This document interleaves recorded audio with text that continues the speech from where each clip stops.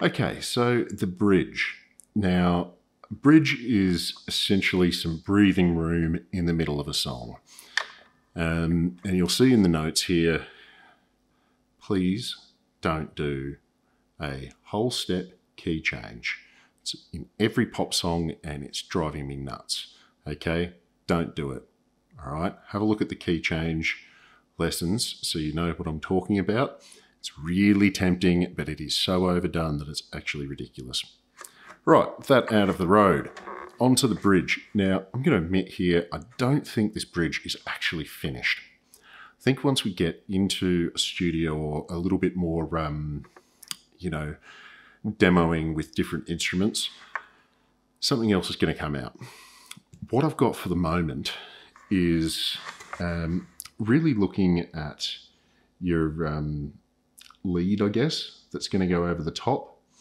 And look, you suspended and added chords. What I'm doing is actually just taking this, all right, a bit of nothing, really, but I'm doing my fifth, and I'm stacking another fifth on it, all right, and it's very much a suspended chord. You've got a lot of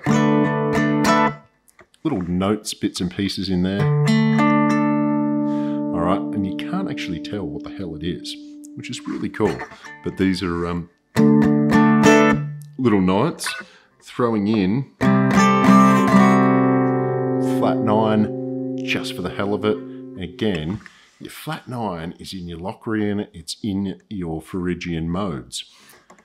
But I think I'm just doing it here just to screw with people, you know. I don't want them to get settled in a key center on this song. It's dark, it's light, it's everything in between. So you've got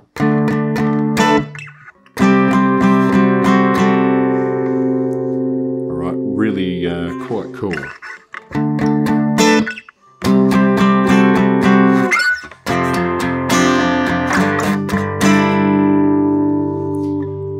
Okay, so what it is, it's just there to break things up. Boom, boom, boom, bop, da-na-na-na. And I really think this is where you want to throw your lead in and let some lead shine.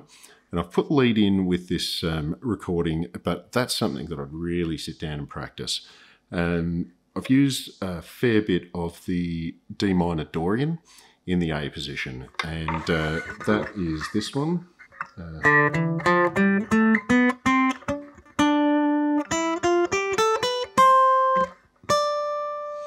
Okay, but then I've also gone right up into a little bit of the C position. I'm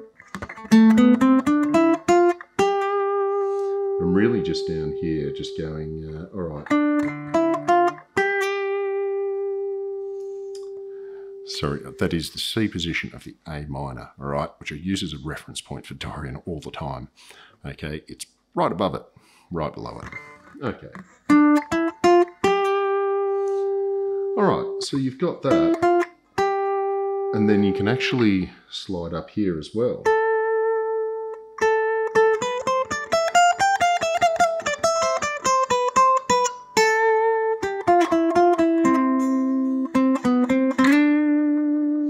So you've got a lot of Dorian to play with. Very nice and easy here. It also lends itself then to that pentatonic, sort of the...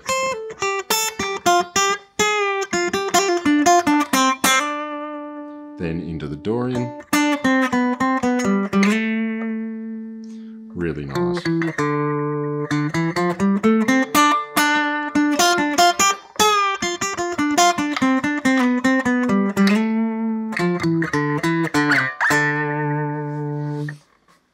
Right, so you see where you can get to here.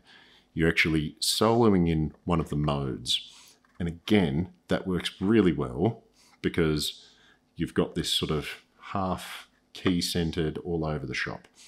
I mean, realistically, if I'm soloing in the D Dorian, that kind of pushes the key center towards a C major. So kind of getting there, but then, you know, throw in something else and it's not. All right, so there's the bridge. Probably more to come on the lead with that one.